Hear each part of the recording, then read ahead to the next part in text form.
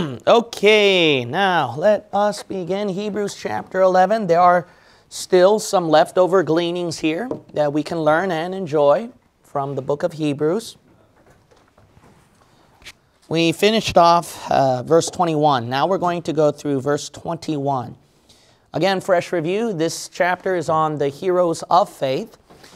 The book of Hebrews is addressed to the tribulation timeline. So Hebrews, Jews, that's already a giveaway. Hebrews chapter 1, chapter 2 told you about end times, last days, that it's written for that. So this is written to tribulation Jews.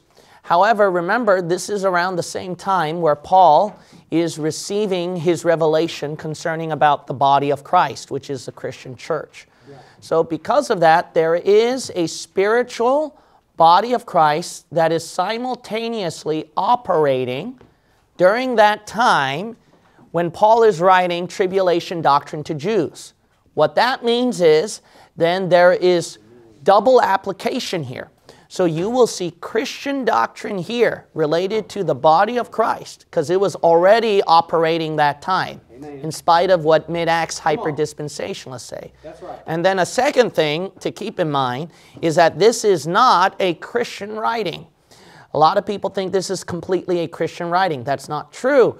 It is written for Jews in the tribulation. So there's a double application here. Christian doctrine, tribulation doctrine. Okay?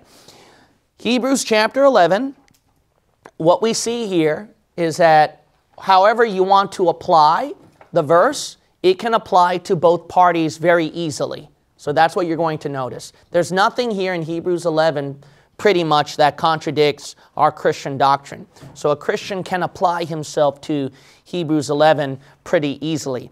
The only exception is obviously when it describes the faith of the Old Testament saints. Like I told you before, even though the writer of Hebrews is talking about faith of these Old Testament saints that we can learn from, during the Old Testament time, that was more than just their everyday living by faith, like us Christians. When we look at faith here, we're seeing how we can apply everyday life, how we can practically apply it, how we can apply it to our Christian walk. But to these Old Testament saints, it's just more than their everyday life. It's their very own salvation. So I've demonstrated from these cases in Hebrews 11 that you plainly see works coming out from their faith. So Old Testament salvation, which is faith and works, which tribulation saints can easily learn and apply. As for our case, we don't apply it as salvation. We apply it as our practical living. So what works are we doing from our faith in our practical living? Let's see, and let's continue it. So remember, it's a universal application, Hebrews 11. You can freely apply it to yourself because we're seeing from a practical living standpoint, not salvation. Hebrews chapter 11, verse 21, by faith Jacob, when he was dying, blessed both the sons of Joseph. This passage, now remember, I'm going to explain each and every word from the verse. So look at that verse, make sure my explanation matches it, because I could be lying to you. That's one of my favorite phrases, right? That should be one of my quotes, Gene Kemp's quotes. I could be lying to you, you know. So make sure you pay attention to every word in the verse and see if it lines up. Meaning that because Jacob has faith, during his time of death, as he was dying, he had the faith to bless the sons of Joseph. So he believed that the blessing would come to pass. At the same time, the Bible says, and worshiped leaning upon the top of his staff. So you can see from this drawing right here that Jacob, he is leaning on the top of his staff. So it's pretty much self-explanatory. And he is blessing both the sons of Joseph. He had faith in doing that. Now there's a problem right here if you're going to compare that with Genesis 47. Genesis chapter 47. There's a problem right here because Jacob, when he was blessing the two sons of Joseph, his carnality interfered. Even though we see right here Jacob is a man of faith, he has so much faith in God there is a contradiction of carnality interfering. So carnality is the hindrance to faith. But in spite of this hindrance to faith, the Bible says that he was still a hero of faith, which is hard to believe.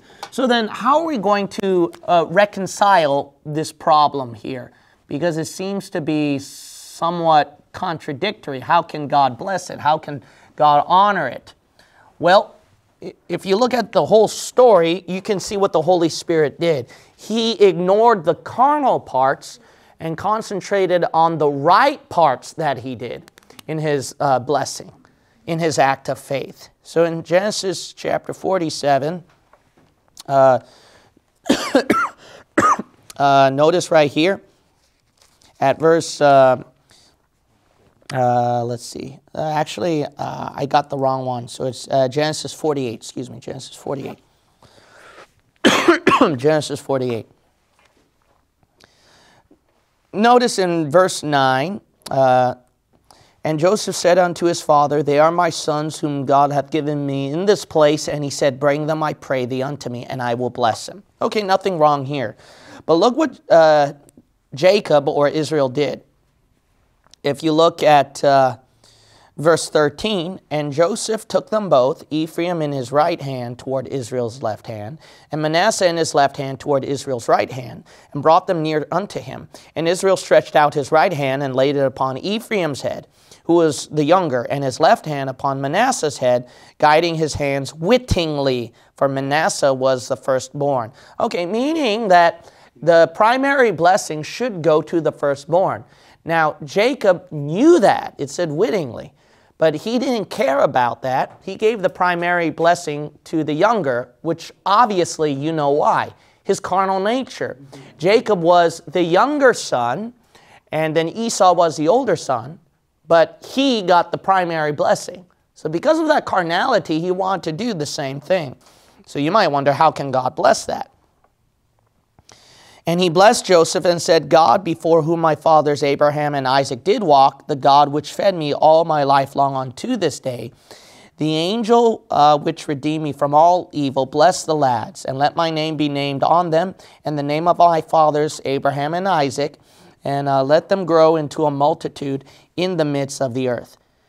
Verse 17, and when Joseph saw that his father laid his right hand upon the head of Ephraim, it displeased him. Now, notice right here, this is the blessing, verse 15 and 16. But that blessing was not a primary blessing on Ephraim, on the eldest son, the older son, Manasseh. He blessed both the boys. So in this blessing, which was right, not carnal, that was an act of faith where Jacob believed it would happen, the blessing would occur, and God honored it. But verse 17, 18, 19, 20, 21, 22, do you see that there? That's the primary blessing giving to the younger son, and then the secondary blessing to the older son. See that? The Holy Spirit, he ignored that part, and then he concentrated on verse 15 and 16, which is pretty clever. Now, like I told you before, if, like in the last case with Isaac, in spite of the weakness, God can somehow overlook it and see their act of faith, you might be surprised, then it would be the same thing with carnality. So let's even assume that there was something carnal in there. How would God overlook that and bless his act of faith? Go to 1 Chronicles 4. 1 Chronicles 4. It's called the mercy of God. It's called the grace of God. Go to 1 Chronicles chapter 4, verse 10. Verse 10.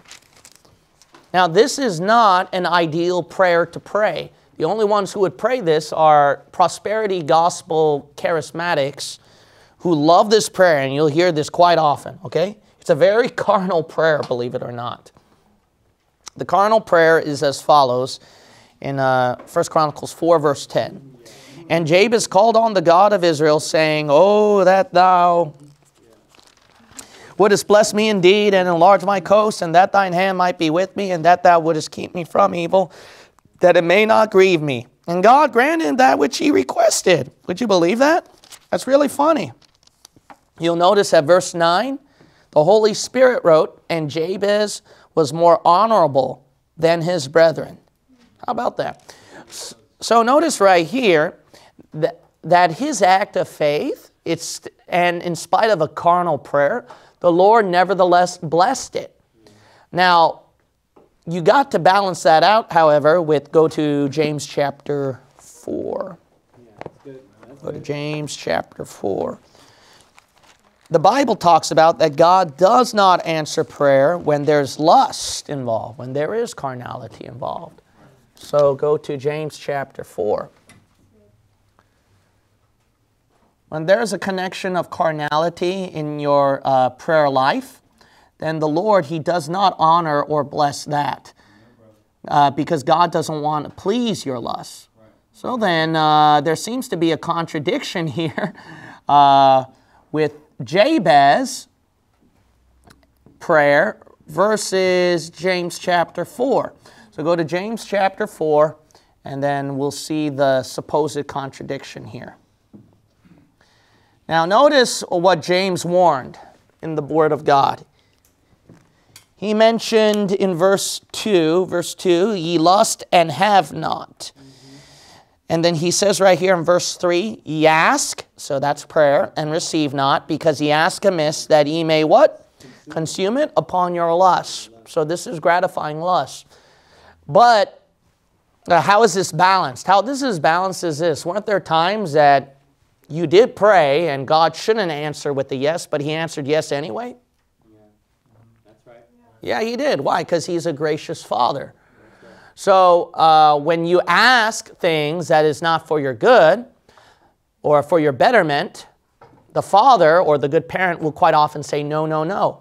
But if that kid just really persists and the parent really loves the child, sometimes the parent gives in. Correct? So that's just God's grace and mercy.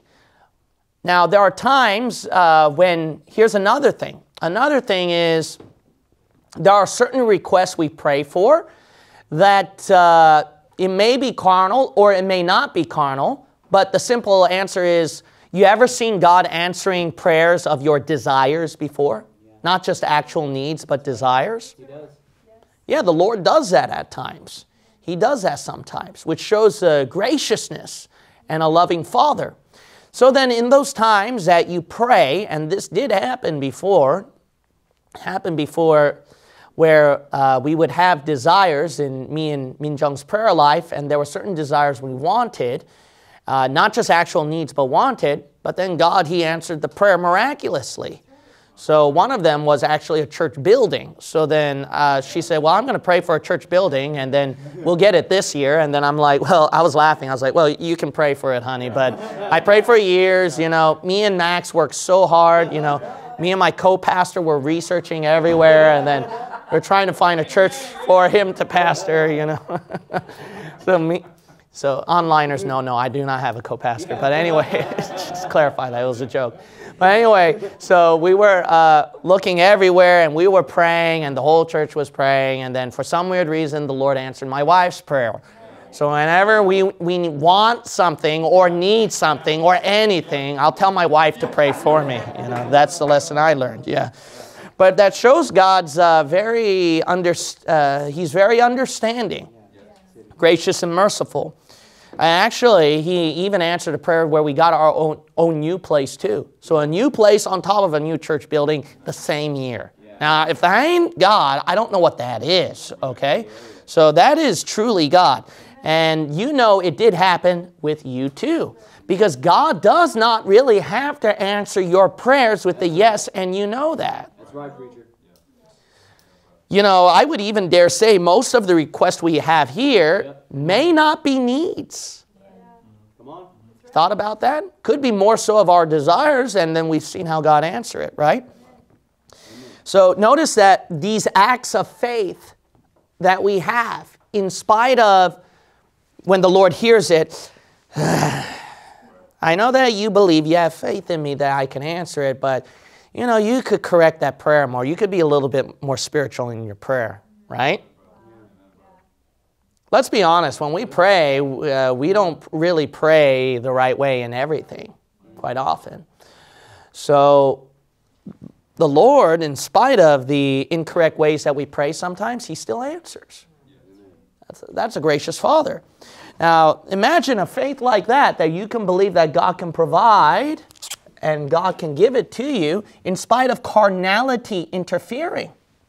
That shows a wonderful thing about His grace. Man, that's a wonderful thing. The other answer is this. The other answer, which is possible, is if you look at James chapter 4, notice it says consume upon your lust. So in other words, it keeps gratifying it. So there are times God can give in to your desires, even sometimes it may be carnal. But if it satisfies your carnal nature, see that? If it gratifies it, then He is not a good father to you. He's spoiling you.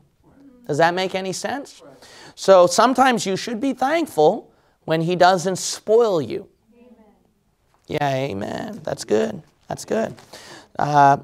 It shows what a great Father He is, that He would give in to our desires, but know how much not to give in to our complete desires. Amen.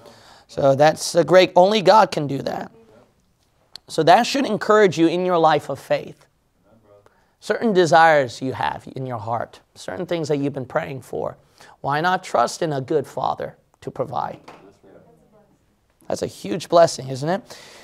Here's a better blessing, okay, that I want to emphasize. This is one of the things that I taught in my lessons of prayer. I don't know if you remember, but when you pray, the faith, when in spite of carnality interfering, should be as follows. We can have faith that God can answer with a yes, in spite of our carnality being in it, but we can also still pray in faith when He says no, when He doesn't gratify our carnal desire. Meaning then, you can have faith however way He answers. Amen. So God's answer to prayer is such a wonderful thing that you can take faith in no matter how He answers it. Does that make sense? Basically, however way He answers it, you can have faith that it will be for your best, your betterment. Whether He says yes to your desire or no. But He'll do it what's best for you. That's a wonderful thing about God. Okay, going back to Hebrews chapter 11 and then verse 22. Hebrews 11:22. By faith, Joseph, when he died, made mention of the departing of the children of Israel. Okay, meaning that Joseph had faith when he was dying, just like his father Jacob. He mentioned that the children of Israel would leave the land of Egypt one day. So he was prophesying. So then we see our next case here, Joseph. He believed that one day the Jews would get out of Egypt and gave commandment concerning his bones. So he commanded the Jews and the next generations that they would take his bones out of Egypt when they depart, which shows the negativity of the land of Egypt. So it shows right here that the right belief should not go in line with Egypt. The evidence is given through biblical history as well as world history. When you study Egypt, it is a very, very wicked, evil place. So a Christian has nothing to do with Egypt. God doesn't want us to have anything to do with Egypt. Go to Jeremiah 41. Notice that God gave strict commands that the Jews are not to go into Egypt. All right, go to Jeremiah 41.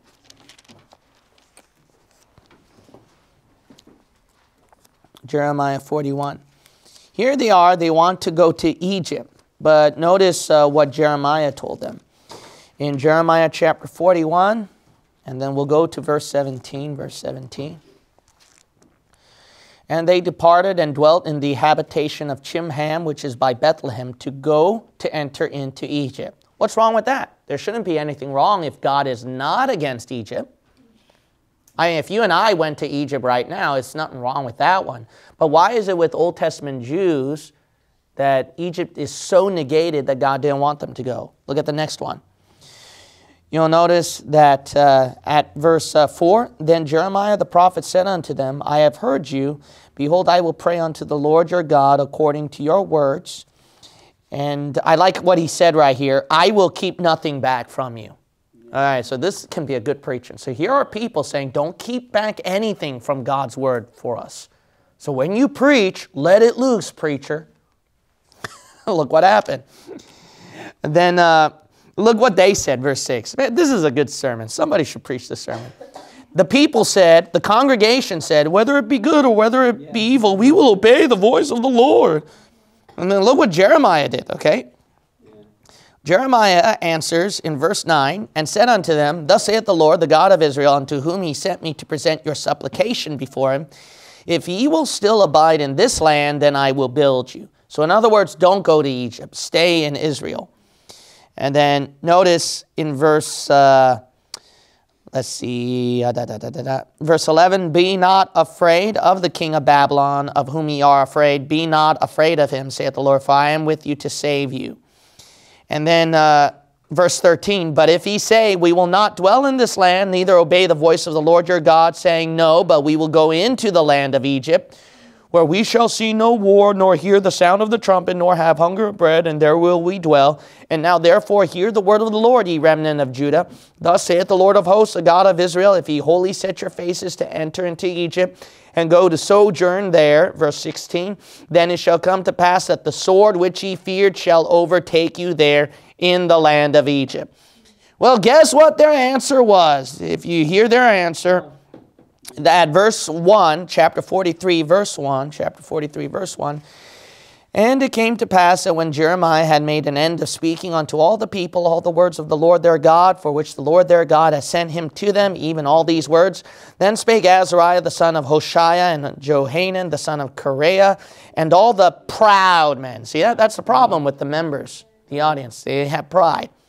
Saying unto Jeremiah, Thou speakest falsely. The Lord our God hath not sent thee to say, Go not into Egypt to sojourn there. What happened to, whatever you say, we will obey the voice of the Lord. Don't hold back anything from us, Jeremiah. And Jeremiah said, I won't hold back any word from God from you. If you want me to preach, I'll cut it loose. And then when they heard the preaching, no, how dare you? I'm offended. I want to walk out. That's our Bible-believing brethren today. That's our Bible-believing brethren today. Anyway, that's a good sermon right there. Point is, in spite of a good sermon, God says, don't go to Egypt. He doesn't like Egypt. Even when Jesus went into Egypt, notice what the verse says in Matthew 2. Go to Matthew 2. Even when Jesus went into Egypt, notice how the Holy Spirit would word it.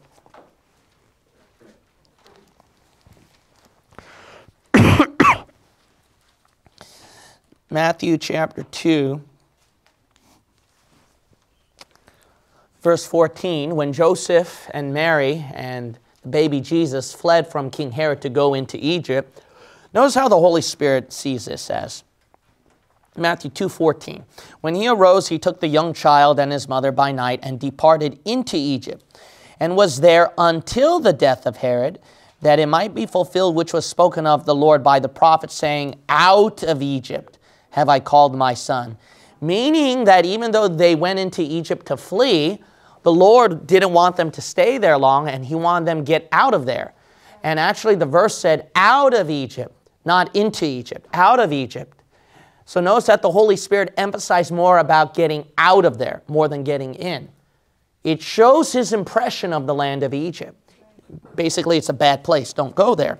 So go to Revelation chapter 11. As a matter of fact, the Antichrist, when he sets up his new world order and kingdom, God sees that spiritually as Egypt. That's how bad Egypt has. It has such a horrible reputation. Book of Revelation, chapter 11 and verse 8. Chapter 11 and verse 8. The Bible says, And their dead bodies shall lie in the street of the great city, which spiritually is called Sodom and Egypt, where also our Lord was crucified. Now, will you believe that? Could you believe that? How about that? All right, now go back to Hebrews 11. Go back to Hebrews chapter 11. One thing you learn, Egypt is a bad place. It is condemned throughout the scriptures. But a lot of people, you're going to hear these people online say so much good stuff about Egypt when there's nothing good about Egypt. They're going to talk about the early churches that were there, the Alexandrian manuscripts, which is where all your modern Bible versions come from. And they're going to say, oh, you know, the reason why we use the NIV, the reason why we go by these modern Bible versions, the ESV, is because of the critical text, which is actually Alexandrian manuscripts. Now, Alexandria, we know, is in Egypt, right? So because it's over there, and the scholars claim that it's the oldest. So because it's the oldest manuscript, this is closer to the actual original writings of the apostles, and hence we can see right here that the Alexandrian manuscript should be the one we should go by. So that's what they're going to emphasize to you about these Alexandrian manuscripts, but they come from Egypt, so you can't trust it as far as you can kick it with your left foot. Why would you trust this place? By the way, even atheists, like the Harvard scholar Eldon J. Epp, he mentioned even if you were to argue about Egypt with its ancient condition where you can get the oldest manuscripts where older is better, he argues that to find the original writing is not through some kind of oldest text, because there was some blah, blah, blah. No, you're not interested. Forget it. All right. No. You reeled us in. Yeah. You gotta say it. Oh, okay. Long story short, my wife is rolling her eyes because she knows that She knows that I worked on this one. All right. Yeah. But long story short is that I'm not going to get on the genealogy, but the simplest way to say it is to find the original reading is through looking through the variances, comparing of all manuscripts. Because you see the distinctions of how they're writing, you can go backwards to find the original more. As a matter of fact, even if you have weak manuscript evidence for a certain KJV reading, the critical text or the modern Bible version's Nestle-Aland text, where they primarily go by Alexandrian manuscripts, there are times that they go by a minority reading. So they don't really go by primary, oldest, or really good manuscript evidence. They even go by minority reading. So they're inconsistent with their method. And that's actually the right thing to do as a manuscript scholar, is to acknowledge even minority readings. Why? Because you're comparing all manuscripts, studying through all variances where you can trace back the actual original writing. And this can even go with no manuscript evidence. You can even just go by church fathers, for examples, or even patristic evidence, they called it. In other words, seeing what the church acknowledged as the right reading. Why the early church, ever since from then to that time, was our KJV manuscripts, which is from Textus Receptus, from Byzantine, through Old Byzantine, which can differ from the majority text. Blah, blah, blah, blah, blah. I'm done. Okay. All right. So now we're going to go back right here. We're going to go back right here in verse 23 now. Verse 23. So bottom line is, when they tell you this is something more Christian, don't trust it, okay? Right. Don't trust it. Egypt is a bad place. It has a bad history. And then we'll look at verse 23. By faith, Moses, when he was born, was hid 3 months of his parents, because they saw he was a proper child, and they were not afraid of the king's commandment. Meaning that Moses had faith, but this is referring more so to the parents. So through Moses' life, there was faith enacted when he was born. So what kind of act did the parents have faith with Moses' life? They hid him for 3 months, and the reason why is because he was a proper child, meaning that he was a fair, healthy baby. So they weren't afraid of the king's commandment. Remember Pharaoh, the verses, and they were not afraid of the king's commandment. So remember Pharaoh, he ordered that all the babies should be killed. And Moses' parents, who aren't very exemplary of left-wing liberals, did not concede to the government, and made sure that even if their lives were at stake or even if their lives were endangered, they would take care of their baby. Did that make any sense? They always boast about women's rights and all this kind of stuff, you know, protecting lives and stuff like that, which is why they're justifying what? Abortion? See that? Why, if they lived in, you know, I guarantee you this, these idiotic left-wingers and liberals, if they lived during this time under Pharaoh, oh, they would comply to his order and they would not hesitate to kill their babies. Well, anyway, yeah, Matthew 24, Matthew 24. Matthew 24. Speaking of which, I believe that with the abortion that's going on, the devil is going to use that sometime for the tribulation. So when the author of Hebrews is writing about these parents who had faith where their baby would not be killed, remember the Hebrews is the audience in the tribulation. I wonder if he's using this as an example. It is possible he could be using this to encourage the tribulation Jews that don't comply with the government's order and protect your babies. And everything can go in that person's mind. Well, if I have a baby, how am I going to survive in the tribulation? How am I going to feed my baby without the mark of the beast? But then God, He wants them to have faith in how He would care, on how He would care for them.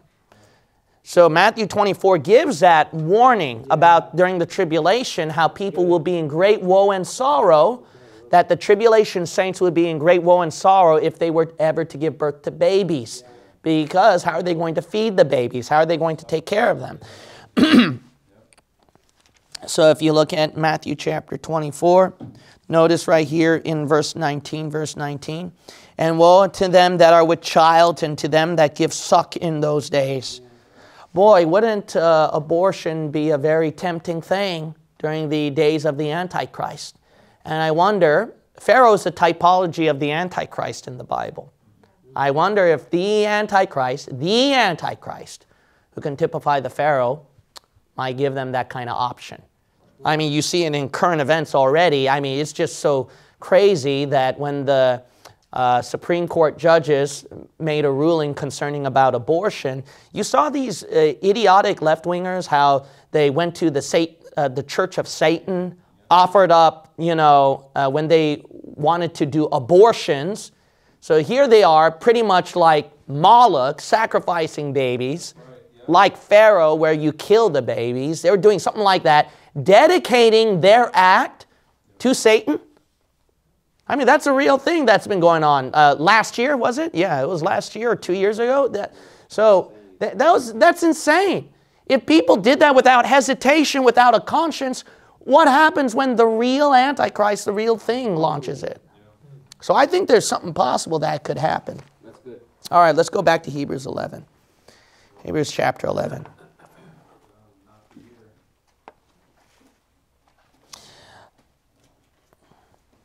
Verse 24.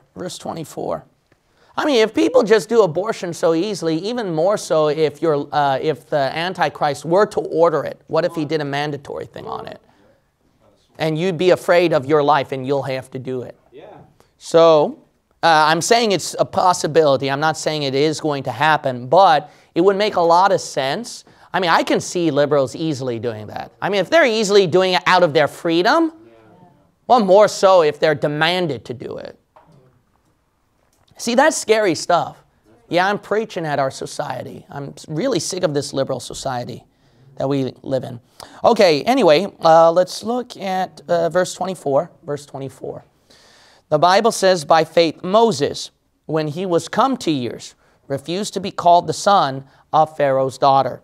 So Moses had faith when he was up in years, getting up in age. He rejected the status of being part of Pharaoh's family. He didn't want to be called the son of Pharaoh's daughter.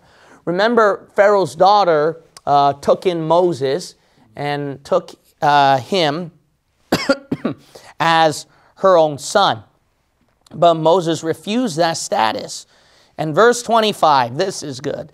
choosing rather to suffer affliction with the people of God than to enjoy the pleasures of sin for a season. Man, that's a great verse to memorize. So Moses, he made a choice. I'm going to suffer with God's people, those Jews. I prefer to suffer with them. If I'm going to have to go down as a slave with them, then God's will be done. I'm willing to do that if I have to suffer affliction with them, because I don't want to enjoy the pleasures of sin for a season. Because he knew that everything that he enjoyed in his lifetime in Egypt, even though it was wrong, it was worldly, it was only a temporary moment. So he believed in that. So he preferred suffering more than enjoying life into the world. So here we are where a lot of Christians nowadays, they just want to enjoy things in the world, which God, he does not like. And in our case, the temptation's strong, I recognize that, but we got to learn our lesson from these other heroes of faith in the past. You're not the only one, and you're not the first one. These heroes of faith went through similar scenarios like we did. And Moses, he had to make a choice. He had to make a choice with, should I choose the world or should I choose suffering? Now, you notice right here that I didn't say a choice between good and evil. Right, brother. I said suffering or pleasure. Now, let's be honest. We're going to choose pleasure, not suffering. Who likes suffering? But a lot of times in life, listen, in your act of faith, what you're going to have to do is you don't really see good and evil. It's hard. Even though you believe in that, you know what the Word of God says. But everything in your fleshly sensation, it's not that. Everything in your fleshly sensation is either suffering or pleasure. That's good. And that's just the ugly reality of things. So, you're going to have to make a choice. Will I suffer or will I have pleasure? And that's the real thing when you come to when it comes down to the flesh. How are you going to choose suffering? That's a hard thing to do. How are you going to choose suffering when pleasure is a far more better option? You look at the next part. It says, esteeming the reproach of Christ greater riches than the treasures in Egypt. So in other words, what Jesus Christ went through, the reproach, the criticism, the pains that he went through. So he respected, that's what esteem means, he valued that as greater riches. Wow, that's powerful. So that suffering has a greater richness than the pleasures, the treasures, the worldly possessions in Egypt. So this means right here that Moses, he aligned himself, he joined himself with the sufferings of Christ. Now we Christians, when we're going through suffering, we're supposed to align ourselves with the suffering of Jesus Christ as well. Correct? So that's what it means right here about the reproach of Christ that Moses esteemed, meaning that he aligned himself with that. So because he's like many other saints before him and even after him that aligned themselves with the sufferings that Jesus Christ also went through, this is explained more at John chapter 2. John chapter 2. It doesn't mean that Moses had knowledge of Jesus Christ's death, burial, and resurrection.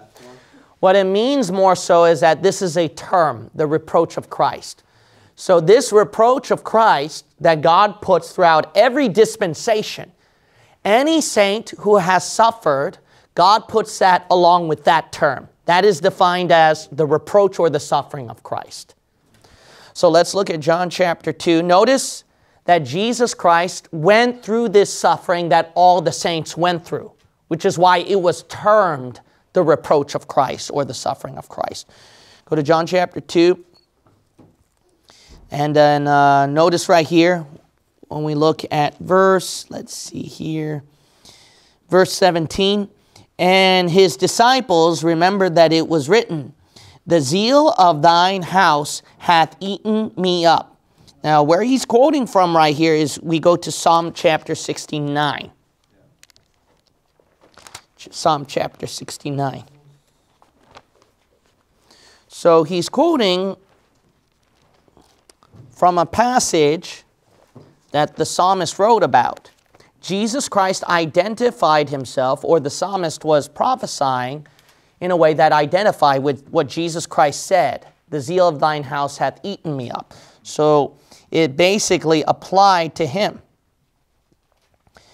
Notice in verse 9, the full verse is, for the zeal of thine house hath eaten me up, and the reproaches of them that reproach thee are what? Fallen upon me. So see, Jesus Christ had the reproach on him. So that's why it's known as the reproach of Christ. Go back to Hebrews 11. Nice. Hebrews chapter 11. Now let's continue on this thought about choosing suffering more than the world. How can anyone do that? How can someone choose suffering over pleasure? How can someone respect that, value that as greater riches? The last part of verse 26 says, for he had respect unto the recompense of the reward. Because he valued, he respected about the recompense. That's the payback that he's going to receive. He's going to receive a reward from God. Verse 27, by faith he forsook Egypt, not fearing the wrath of the king. So Moses had faith where he was willing to forsake Egypt, the pleasures of the world. He didn't fear the king's anger or wrath against him. He was up against the entire empire of Egypt. So the verse says, for he endured as seeing him who is invisible. Meaning that Moses, he endured through that. See, that is aligned with the sufferings of Christ, the reproaches of Christ. So he put up with it because he kept seeing God. That's the one who is invisible. He was seeing the invisible things, the heavenly rewards, the recompense. So he kept looking at those things, the rewards that he would receive. Now, before I continue that thought about choosing suffering above pleasure and the recompense of reward, let me explain the part of verse 27, which some of you probably got confused. It doesn't seem like Moses, that he had faith and he didn't fear the wrath of the king. If you recall, he played chicken. So you recall that he murdered someone and then he ran away from Egypt and wasted 40 years of his life out of fear of Pharaoh. And even when God told him to deliver the people out of Egypt from a burning bush, he was still afraid. And even when he went down into Egypt the first time and preached, he was still afraid. So what in the world is God talking about? Another example of a people who act by faith and just do the best that they can, you'd be surprised how much the Lord can ignore the certain sins and the failures you had as you live by faith. So what God tends to do, so listen, this is very encouraging, and I think I mentioned this before, is that when you live by faith, we're all going to make mistakes. Everybody makes mistakes. Live by faith, but mistakes happen. Well, what God likes to do even though mistakes happen, is to ignore that part. And you notice that in Moses' case. He likes to ignore the parts where you messed up and focus only on the parts where you were able to do right by faith. So as you live your life by faith, hey, I know that you messed up, but God also remembered those times that you didn't mess up, that you did have acts of faith, and you did trust in Him. I know some of you get on yourself for certain things that you skipped church again, where you skipped your Bible reading prayer again, where you messed up in your sin again. But I want to encourage you, keep living by faith. Well, I can't do that. I'm such a mess up. No, would you like God to ignore your mess up? And keep in mind the good things that you did for Him? Yeah, that's very encouraging, isn't it? I mean, look at Jacob. You think his is a life of he's an ideal Christian? This guy was one of the worst people who ever lived. And by the way, we're going to look later on at Samson. That guy was a fornicator. So God, what he does, he wants to concentrate on the good things you did for him and want to ignore the bad things, the things that you messed up in. Now that's a blessing from God. So that's why try to live by faith. That's the most ideal thing to live by. God wants to focus on this. God wants to focus only on this. He doesn't want to focus on this, okay? He wants this out if he's going to focus on that. So through these people's lives that we've seen, which is such a great encouragement, all saints that we've seen right here, all these heroes of faith, you're going to catch mistakes that they've committed. But God, he doesn't want to focus on those things. He just wants to try to focus on the good that they've done, the act of faith that they were actually able to commit for him. So, how does this work? Well, it's the same thing like we did with Jacob. It's the same thing like we did with Isaac. The Lord is able to find a way around it. How was he able to go around doubting Isaac, carnal Jacob, and fearful Moses? Well, all he had to focus on was, notice there are two timelines you can easily think of.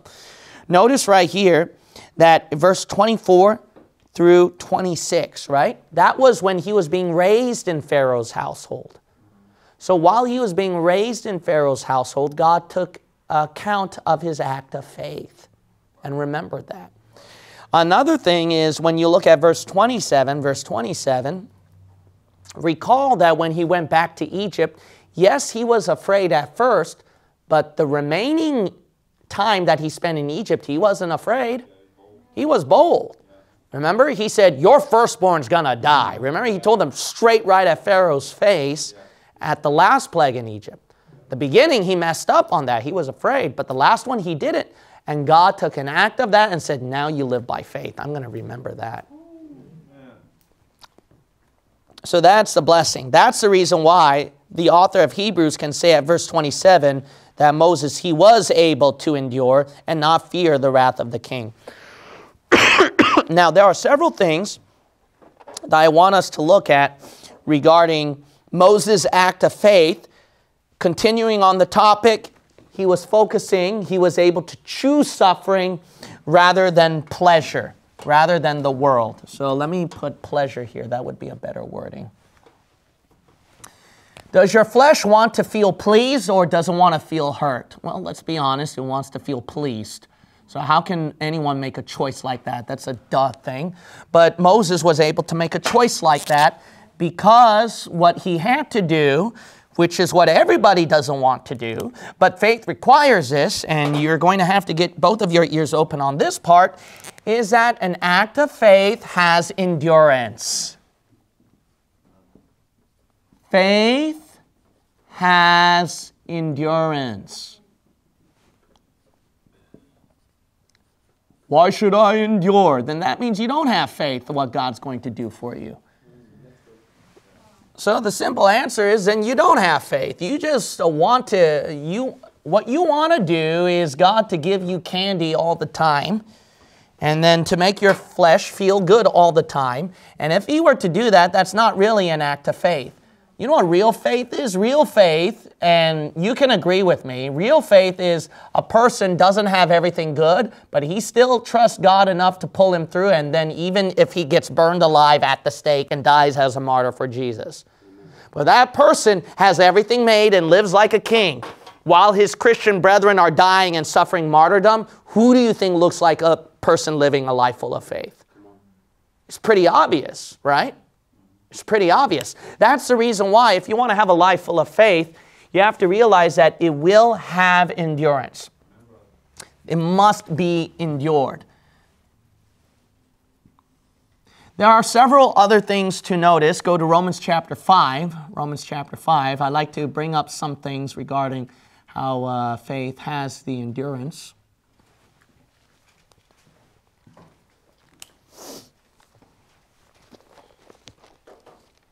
Now remember, Hebrews 11:1, the Bible says, faith is the substance of things hoped for, right? The evidence of things not seen, correct? That matches perfectly well with Hebrews 11. Moses saw him who was invisible. And by the way, it matches with the hope of Romans 5, okay? So go to Romans chapter 5, verse 4. Romans chapter 5, verse 4. And patience, experience, and experience hope, right? All right, you want to get that kind of faith. Notice, go backwards. You have to have experience. How are you going to gain experience? You're going to have patience. And in order to have patience, let's be NIV and drop verse 3. Wouldn't that be wonderful? Verse 3. And not only so, but we glory in tribulations also, knowing that tribulation worketh patience. See, that means pain. That means suffering. So, what we have to understand is that to develop faith, you have to go through tribulation. You have to go through pain. You have to go through hurt. And then you can develop your faith. If you don't have hard times, then you don't have much faith. That's pretty obvious. Amen. When you had a hard time and God got you out of it, or you matured or learned your lesson, or you changed, didn't your faith increase? But every time you had a kumbaya life, you really think you had more faith in God, or would you honestly say it was more doubt? See? So that's the reason why this is good stuff, to choose the suffering, because the reason why is suffering develops your faith. But notice, this is a circular pattern. So I don't want to call it circular reasoning, because that just sounds like a weakness in logic. But more so, I want to call it an interchangeable system. An interchangeable system which is so dependent on each other. They are codependent. They are interconnected. It's more, even though it's like this, it also becomes this too. Why? Because you need belief, you need faith to endure the tribulation. But as you have the faith to endure the tribulation, in return, the tribulation gives you more faith. Now, notice this healthy system that the Lord does. It's a very powerful system what the Lord did right here. This is a very powerful system that the Lord did. So what He did was, here you are going by your act of faith, trying to put enough faith into it through the tribulation. And what tribulation does, it strengthens even more your faith. And then now you have enough stronger faith to go through a harder trial, a new stage of trial. And that new stage of trial, in return, strengthens your faith even more. And this much greater, stronger faith is able to endure a much stronger tribulation. And that, in return, develops it. You see this? It's called growth. So God provided your life in a way where you're going to grow. You forgot what Pastor Reagan said? When you go through tribulation or hardship or suffering, it's either going to be a closer relationship with Jesus Christ, or it's going to cause more of a distance. It's going to cause more death. You remember that one? So that's the reason why this is extremely important, because it develops your relationship with Jesus Christ even more so. But how can you have a closer relationship with Jesus Christ when all the time all you're thinking about is your flesh? Come on. See, you keep feeding your flesh, Jesus is hardly on your mind. You know what you are? You're like Laodicea, who are comfortable in pleasure, and Jesus Christ is hardly in their minds. You know what the Jesus they worship is? The Jesus that fits their fleshly preferences, the way the worship service is designed. Yeah, amen. And that's why you got a bunch of fleshly Americans. They don't come to a Bible-believing church. Why? Because they don't have the programs that they have for their kids, and they don't have the program that's fit for the ladies, and then the building is just weird, and it's not fitting their preference level, and then the preacher, he's just too loud, or he's just too quiet, and then blah, blah, blah, blah, blah. Now you got spoiled Christians who have no faith. Hypocrisy. And you wonder why Christian faith is falling apart and then a lot of people are becoming unbelievers, atheists, and liberals? Their faith is not strong because they're not going through tribulation and suffering. They went through pleasure and they kept feeding off of pleasure. That's a horrible thing. Let's see right here. There's another thing concerning about suffering and pleasure that was I want to mention. Go back to Hebrews 11. Hebrews 11 and then 1 Timothy. There we go. 1 Timothy chapter 2. 2 Timothy, excuse me. 2 Timothy chapter 2. 2 Timothy chapter 2.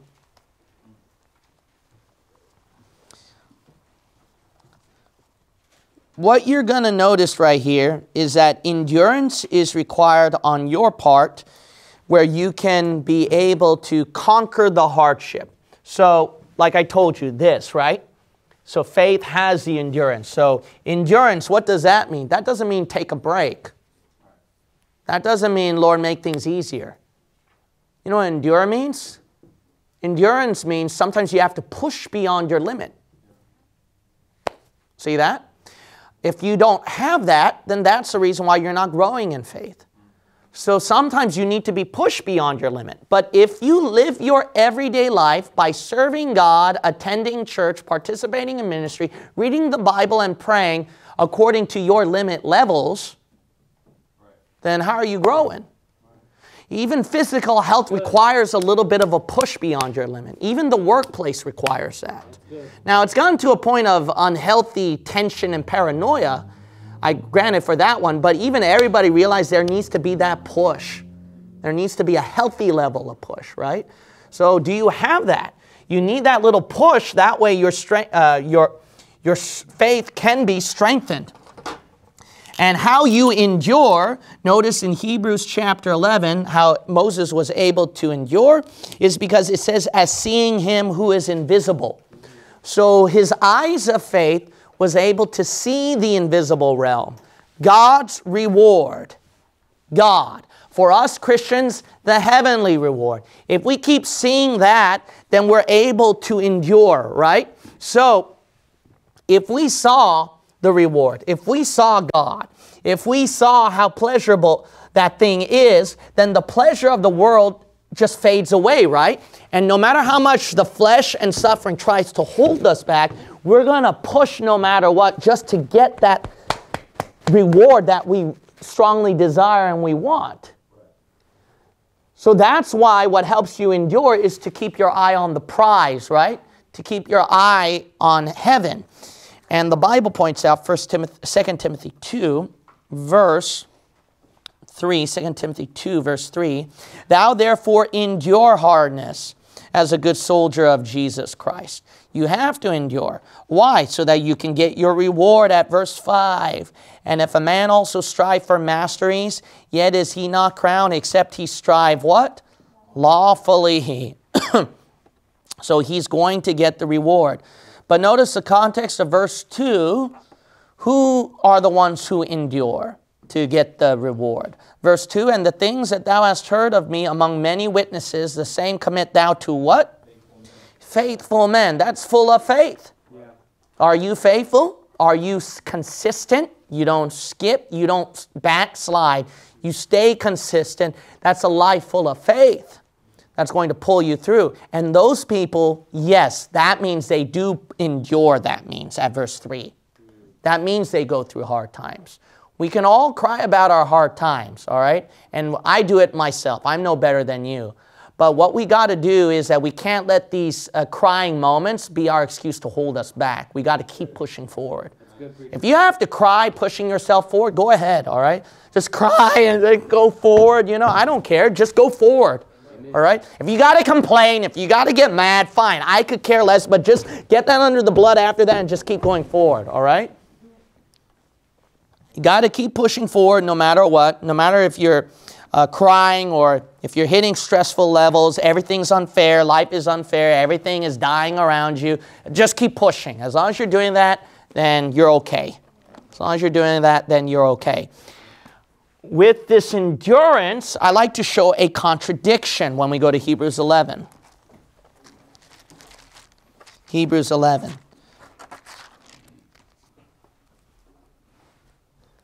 Actually, the contradiction is not until verse 38. So until I get there, then I'll show the contradiction, which is very eye-opening. But anyway, I'll have to end here. It's time. Okay.